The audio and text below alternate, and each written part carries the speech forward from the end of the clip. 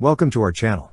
Don't forget to subscribe and put likes, because your support is important for us. And here we go. The BTR-90 armored personnel carrier emerged from development in the early 1990s, with the first prototype completed in 1994. Evolving from the BTR-80 APC, it boasted enhanced armament, greater mobility, improved protection, and increased internal volume. However, the journey of the BTR-90 was marked by lengthy, troubled, and expensive development. While a small number of pre-production APCs were acquired by the Russian Ministry of Internal Affairs in the mid-1990s, limited funding prevented the BTR-90 from entering mass production.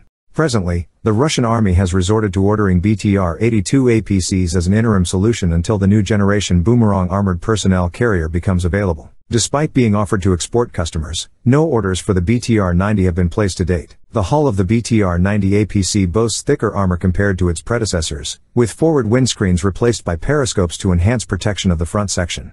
Claimed to offer protection against 14.5 mm rounds within its front arc, the BTR-90 can be further fortified with additional armored panels or explosive reactive armor modules. Notably, a specialized Typhoon explosive reactive armor was developed for this APC, augmenting its defense against mine blasts. Moreover, the vehicle can be equipped with active protection systems, while standard features include NBC protection and automatic fire suppression systems, rendering the BTR-90 more safeguarded than its Soviet-wheeled APC predecessors. Internally, the BTR-90 maintains the standard layout of the BTR family, with the engine compartment situated in the hull rear, the driver positioned at the front, and the turret controls and troop compartment located in the middle. Benefiting from increased external dimensions and internal volume, the vehicle can transport loads weighing up to 7,000 kilograms in lieu of troops. Armed with a 30 mm cannon, coaxial 7.62 mm machine gun, and a turret akin to that of the BMP-2 infantry fighting vehicle, the BTR-90 also features a 30 mm automatic grenade launcher and a single concourse, known as the AT-5 Spandrel in the West, anti-tank guided missile launcher, offering a maximum range of 4,000 meters.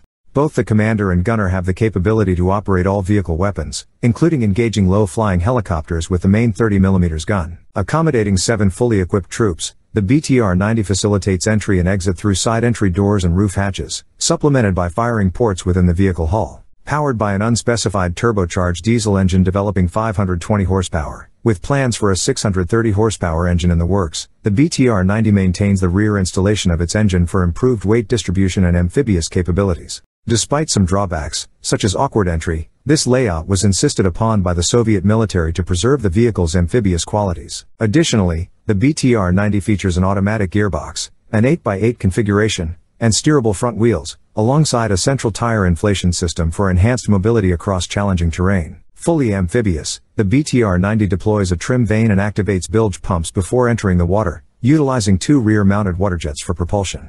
Moreover, the baseline model offers potential for a variety of variants, including the BTR-90M prototype unveiled in 2001, equipped with a modified BMP-3 turret armed with a 100 mm gun and coaxial 30 mm cannon. That's all for now. See you later.